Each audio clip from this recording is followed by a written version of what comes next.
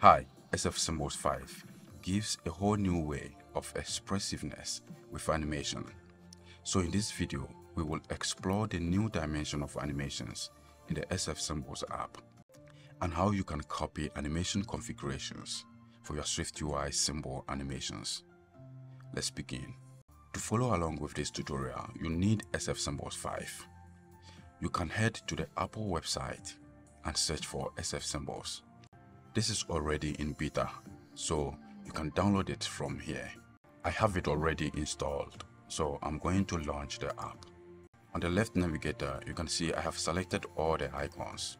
Before SF Symbols 5, we had the Info Inspector and the Color Inspector. And new in SF Symbols, we also have the Animation Inspector, which allows you to preview and copy animation configurations for SwiftUI and UIKit symbol animations. So you can experiment with different kinds of symbol animations using the Animation Inspector.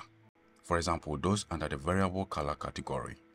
In this example, we are going to use the Touch ID icon. So I will go to the search and look for Touch ID.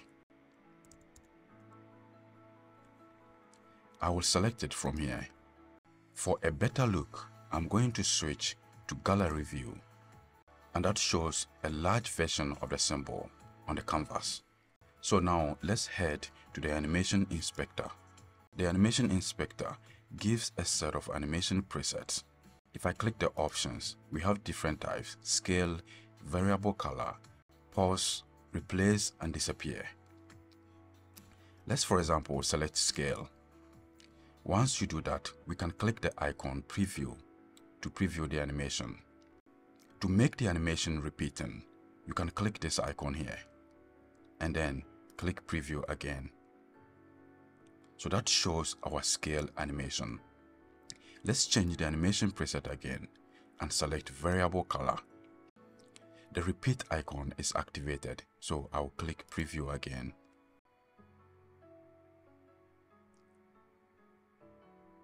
So I encourage you to check all these presets and check the one that is suitable for your animation.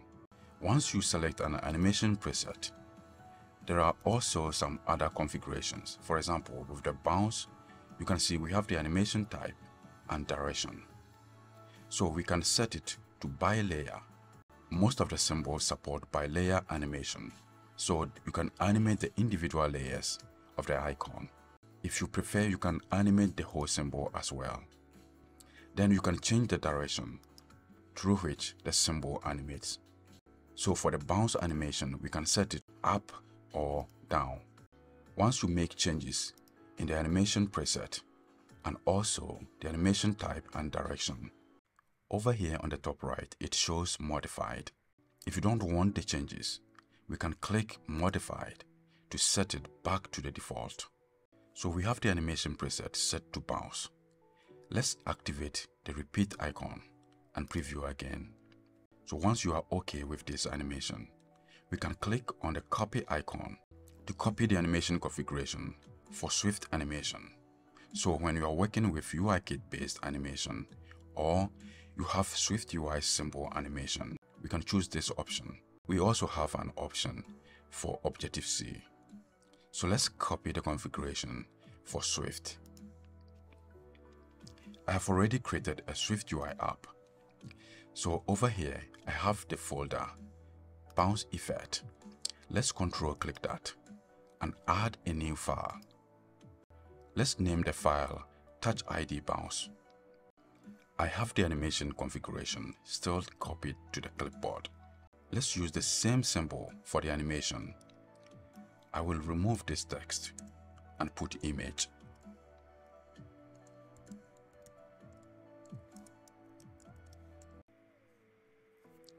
To have a better look, I will change the preferred color scheme to dark and increase the size of the icon. Let's select, for example, 128.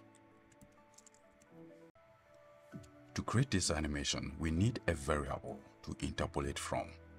So let's go to the declaration section of the code and add a new variable.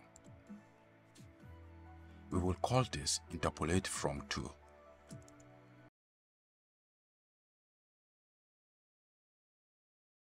So this is our initial value, and once the view appears, we need to set the final state. So let's use the onAppear modifier for that.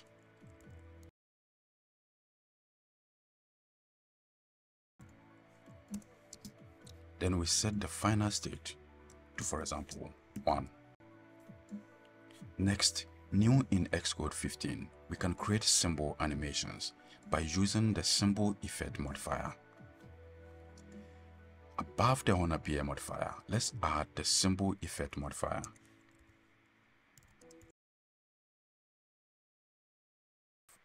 There are several options of the symbol effects modifier.